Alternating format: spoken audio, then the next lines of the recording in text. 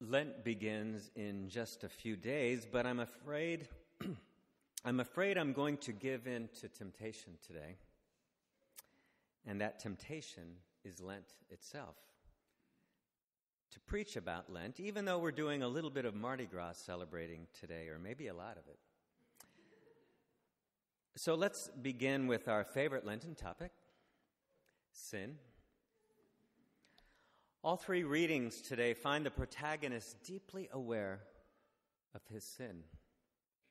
They find themselves treading the deep waters of their sin and shame. When the angels come to Isaiah, he thinks he's doomed because he knows he's a man of unclean lips. St. Paul says he's not fit to be an apostle because he persecuted the church.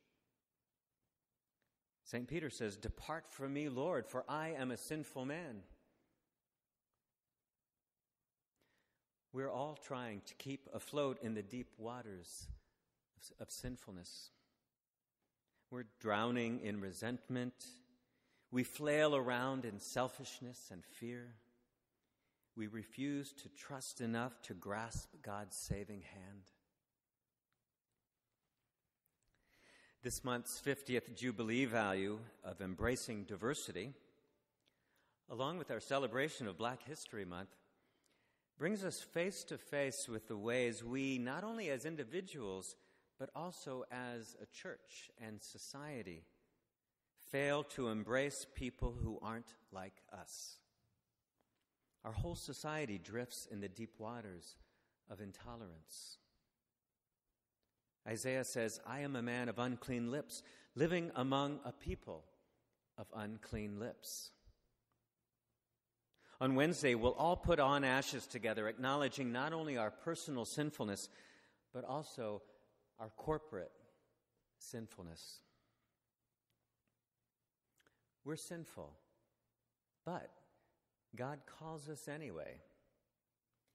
The angels touch that burning ember to Isaiah's lips, but instead of his lips turning to ashes, they are purified. One of the angels tells him, "Your wickedness is removed. Your sin is purged." Paul is deeply aware that Christ died for our sins, for his sins. He trusts that God's grace in Christ has rescued him from his sinfulness, which of course includes murder. Jesus says to Peter, who is ashamed of his sinfulness, "Do not be afraid." Do not be afraid. That most repeated refrain in Scripture. What's deeper than our sin? Jesus' unfathomably deep mercy. But while God's mercy saves us from ourselves, it doesn't save us only for ourselves.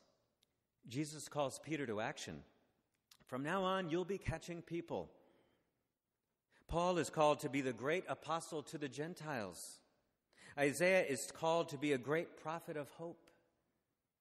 They're called in spite of their sin, probably because of their sin.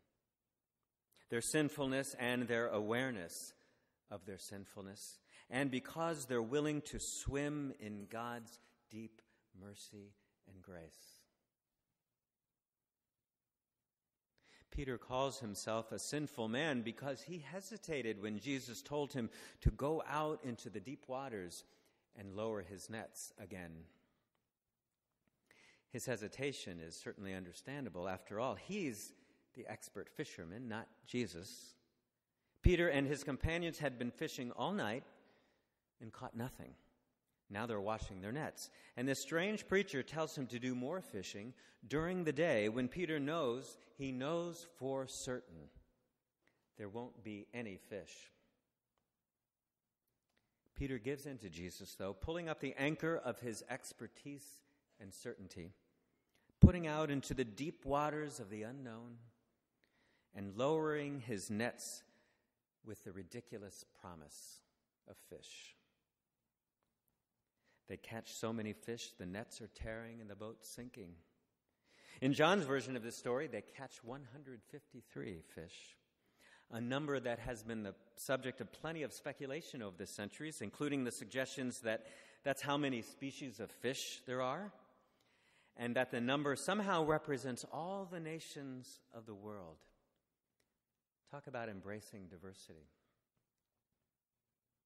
Peter and his companions probably want to tie Jesus to the boat and make him bring in such impossible catches every day until they get rich.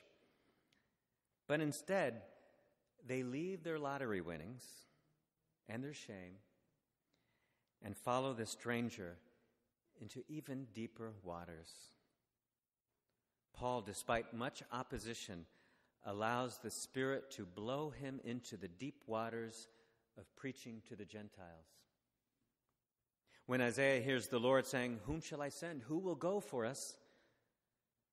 Isaiah puts out into the deep waters of the unknown by saying, "Here I am. Send me." We're all swimming in the deep waters of our sinfulness. All of us, despite our diversity, have sinfulness in common. And Jesus invites us to trust in the depth and power of his mercy enough to allow him, rather than to merely pull us out of our sin, to transform the deep waters of our sin into the infinitely deeper and sometimes scarier waters of his mercy.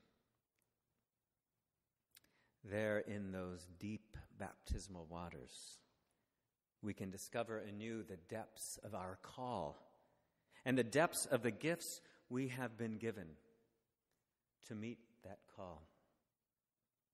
And that's something to celebrate on Mardi Gras, Ash Wednesday, and beyond.